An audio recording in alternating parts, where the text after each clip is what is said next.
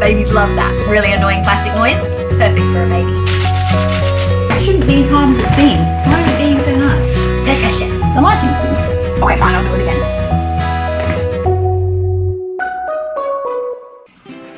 Hi crafty people! Today I'm here to share with you my sewing project for a new baby. This makes a perfect baby shower gift or a gift for a newborn, and it's a great beginner-friendly easy sewing project. I think you're going to enjoy making this toy with me. My name's Marie, and this channel is all about motivating mums to make and mend. You might be wondering why I've got all these cereal boxes here around me. Well, follow me and I'll show you.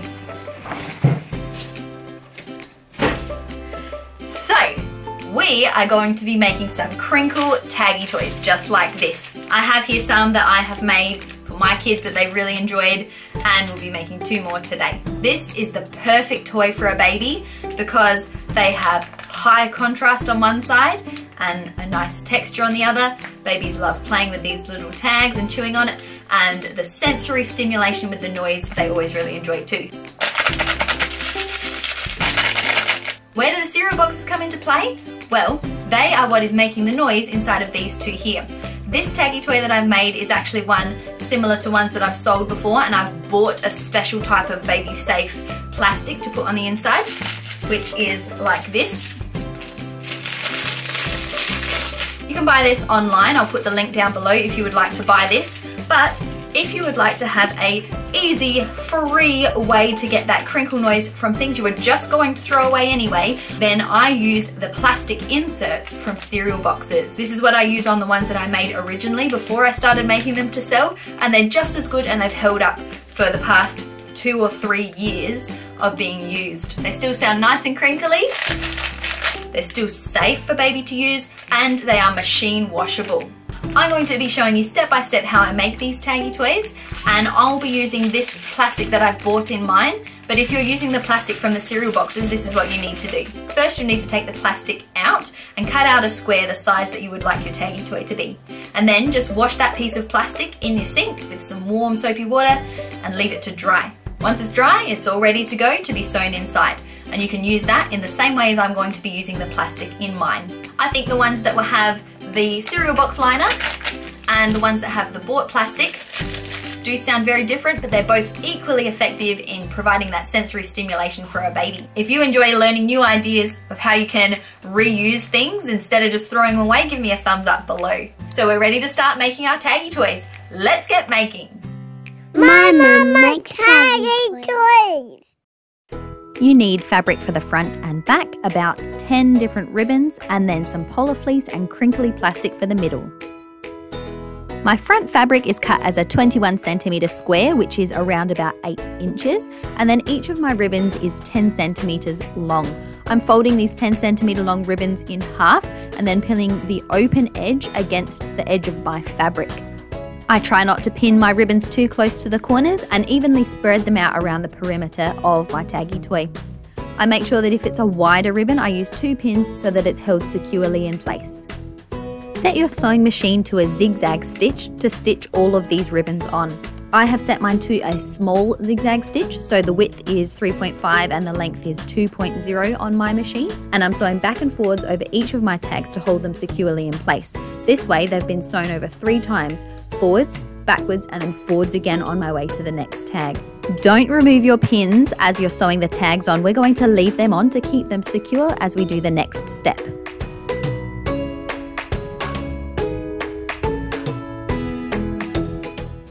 Place your front and back fabrics right sides together. You'll notice I've cut my back fabric a little larger. That is intentional. Then I'm putting my crinkle plastic on top, and I have a piece of polar fleece underneath it all, which will be in the middle to make it nice and soft. I'm going to pin these layers together, ready to sew around the outside.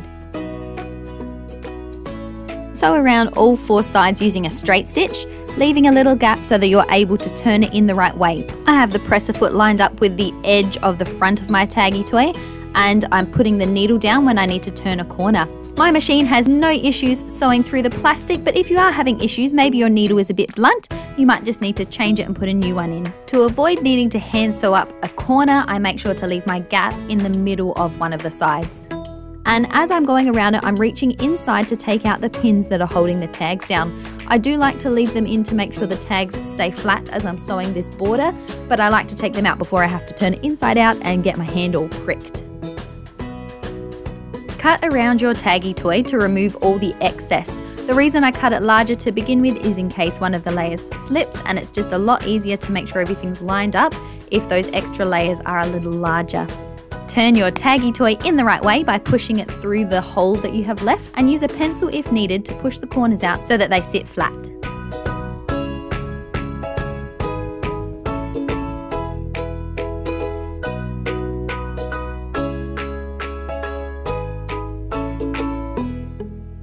I'm going to use a ladder stitch to hand sew this hole closed. If you'd like more details on how to do a ladder stitch, you can watch my hand sewing technique video. I'll link that in the description box down below.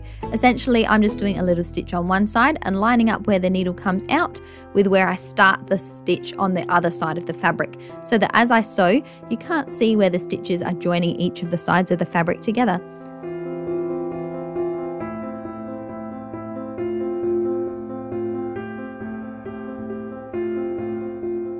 Our last step is to sew a decorative top stitch around the outside of the taggy toy to hold it flat and to make it look a bit more finished. We're going to start going around the sides of our fabric with a straight stitch with the presser foot against the side of my fabric again. I've chosen to use a contrasting cotton because I think it looks nice to be a bit more bold in this situation, but you can choose whatever you think would look nice on your taggy toy. So there you have it. We've finished making our taggy toys. I'll insert a few pictures here of my kids playing with them when they're a bit younger. These have been a perfect toy for our kids when they're just learning to grasp. They love the high contrast, the different textures, the little tags to chew on, and the sound that these make.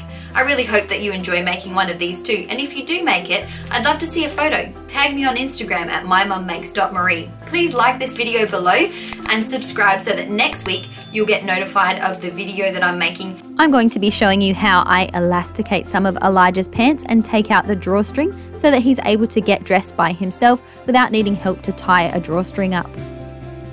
I'd love for you to come back and watch me as I do that mending project. And until then, get creative and I'll see you later.